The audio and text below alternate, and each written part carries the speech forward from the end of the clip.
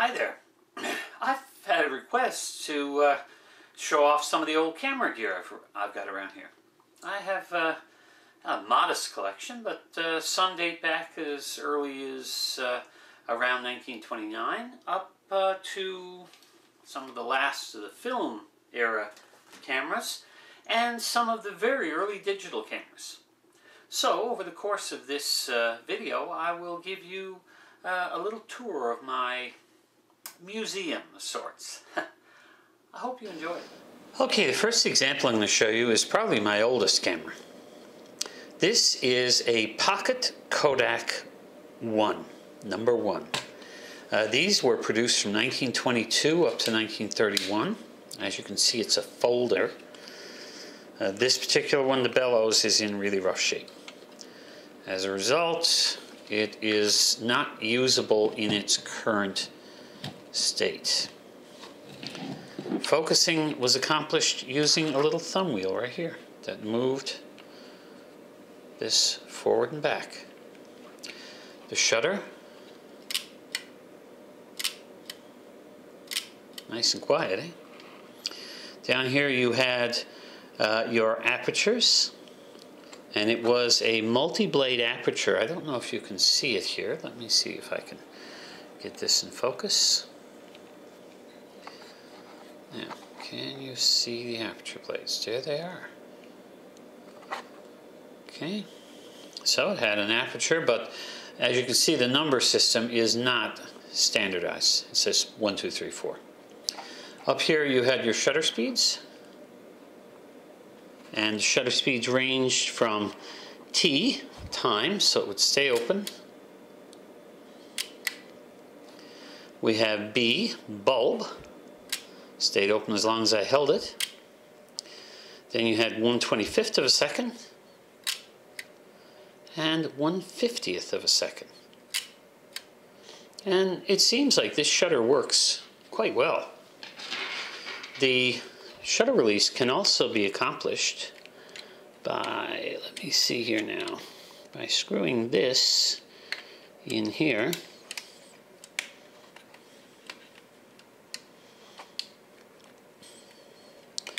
We now have a remote shutter release. Other neat little features of cameras from this era include a little stand, so you could lay it on top of a table or whatever. As I said, it took size 120 film.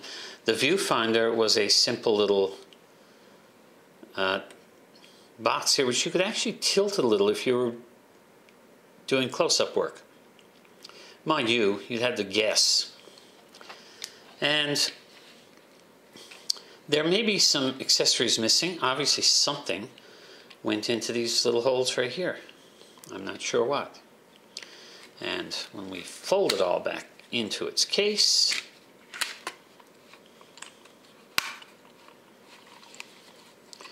we end up with, oops, sorry, got to make sure you focus it all the way to infinity. We have a nice little package that has a little handle on top. And this was a pocket model. As you can tell, you need some pretty big pockets. Okay, I'm not going to open it up because it's in kind of rough shape, and I'd like to preserve it as long as I can. All right, so there is number 1 on my list of cameras, the Kodak Pocket No. 1 from the late 1920s. The second camera on my list is a present from a friend at our local camera club. Thank you, Jean-Guy. This is a simple box brownie. This particular one is actually called the baby brownie, because instead of using the larger 120 or 620 film that most of them did, this used 127. Now, for a viewfinder, it had a very simple wireframe type arrangement.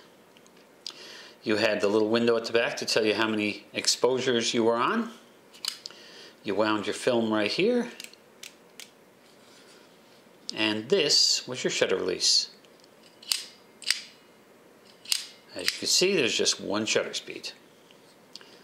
dandy little camera. It's made out of Bakelite, that very hard, very heavy plastic that old telephones and things were made from as well.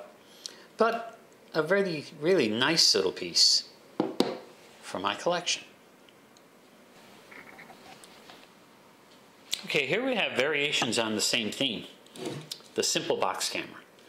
This one I've already shown you. Used 127 film, had a simple targeting device, and a simple shutter. Here we have a somewhat more sophisticated device. First of all, this is entirely made from metal. It was made in Germany. It's the Optima brand.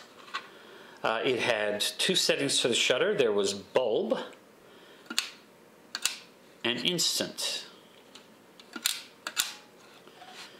Simple winding device here, a little window at the back that could be closed to show what frame you were on.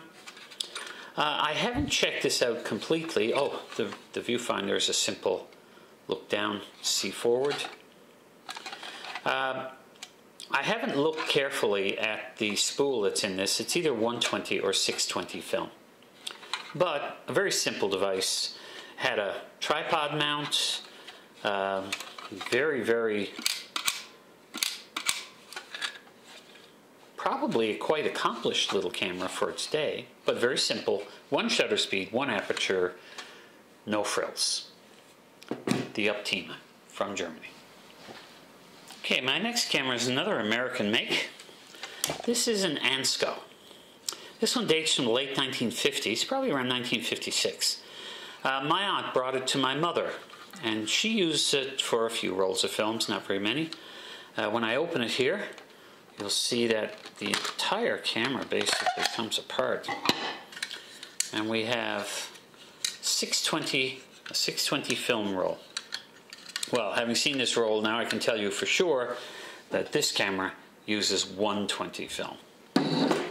Alright, so we have 620 film.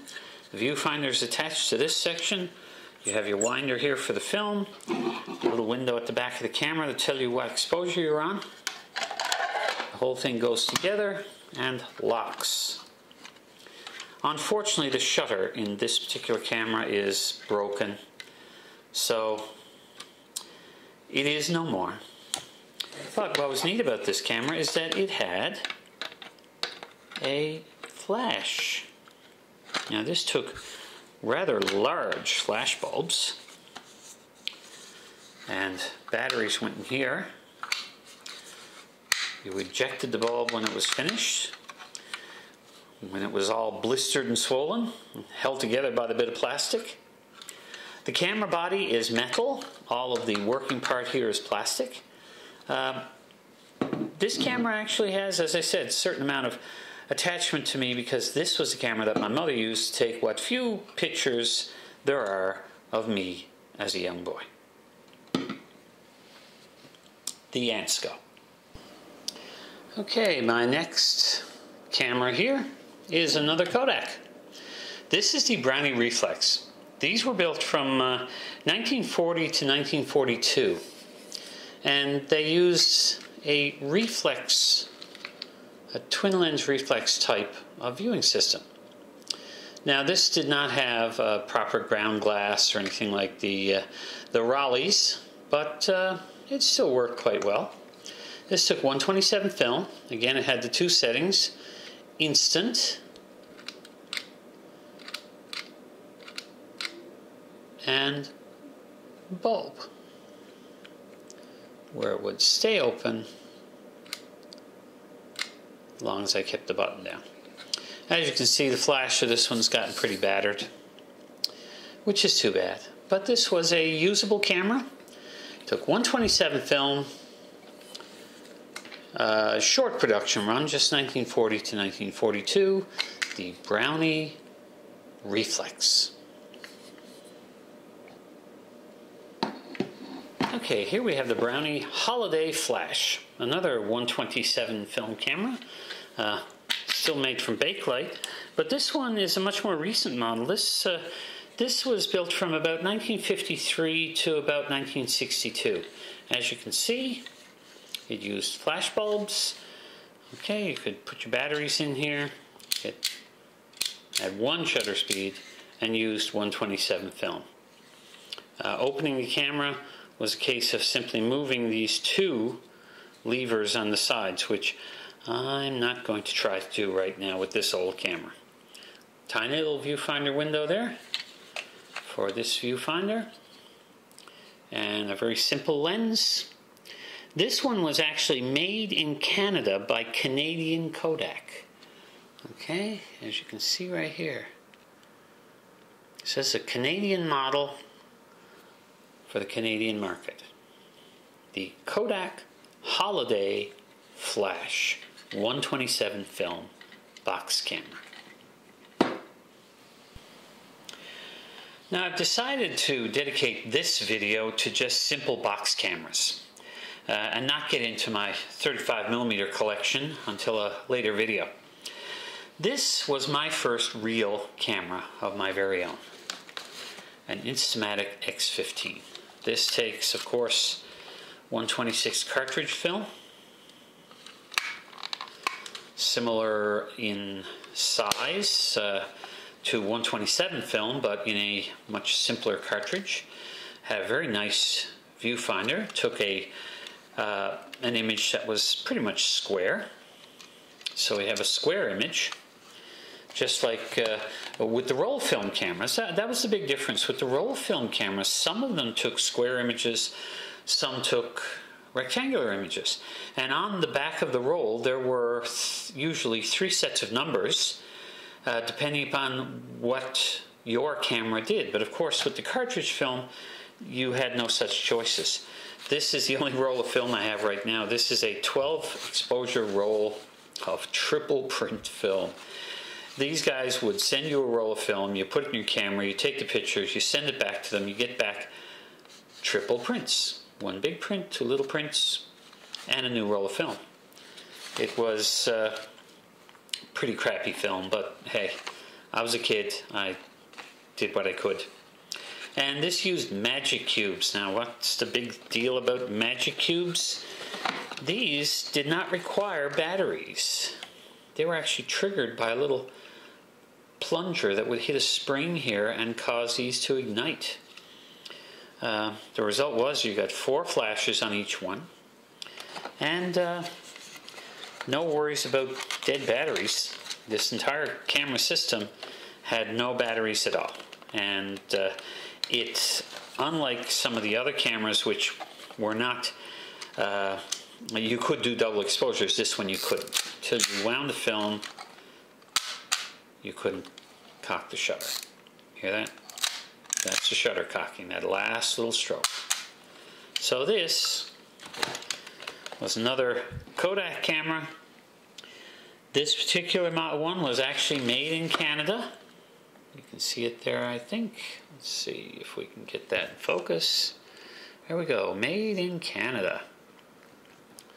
So this was a made in Canada Kodak for, I don't know if they made them all in Canada or if it was just for the Canadian market, and I still have the box and the instruction manual that came with it. So, my first real camera of my very own, a 126 Instamatic X15. Okay, the last of my simple box cameras that I'm going to bother showing is this right here, my little Agfomatic 1000S. This took 110 film. 110, of course, is a cartridge format, like 126. It was smaller, but actually, technically had certain advantages because of the way in which the cartridges were mounted. It was a little more stable than 126. However, as you can see, the negatives were very tiny. This camera, you wound, you hit the button. And this used the same magic cubes that were used by the Instamatic that I showed you earlier. The neat thing about this camera is that it folded down to this size, which made it very pocketable, and it had a very nice little wrist strap here. it actually took pretty decent pictures. I used it on a vacation one year and got some really nice shots because I wasn't worried about camera settings. I was just worried about composition. And the result was some very nice pictures. Anyhow, very simple camera. Again, no batteries involved. It just took pictures. Nothing more, nothing less. The light had to be right or you got bad pictures. So that is my 110, my last of my simple box cameras. I hope you enjoyed this little presentation about some of my camera collection.